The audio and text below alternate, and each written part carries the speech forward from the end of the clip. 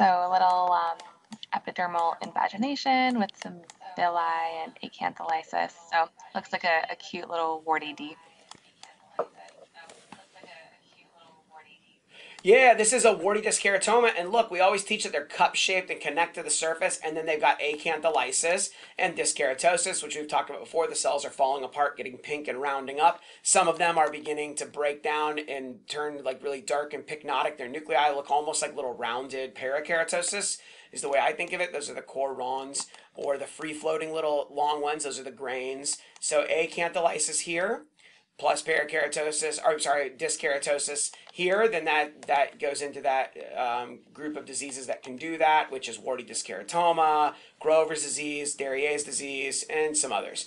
But in any case, Warty Dyskeratomas often are cup-shaped and connect to the surface, but I think, as I've told you guys before, cup-shaped things that invaginate from the surface, if you don't cut them and section them perfectly down the middle, they're going to actually look like a cyst. Right? So this looks like a cyst, but I bet you if you cut into this block enough, this thing will connect right up to the top out of the surface of a hair follicle. So just like a cyst does, right? Cysts connect to the surface too. If you cut deep enough, you'll usually find that little punctum. So remember that. Molluscum can do this. Warty dyskeratoma can do this. So if you see acantholysis and dyskeratosis in an apparent cyst, it's almost certainly actually a warty dyskeratoma that you just haven't sectioned through the middle of.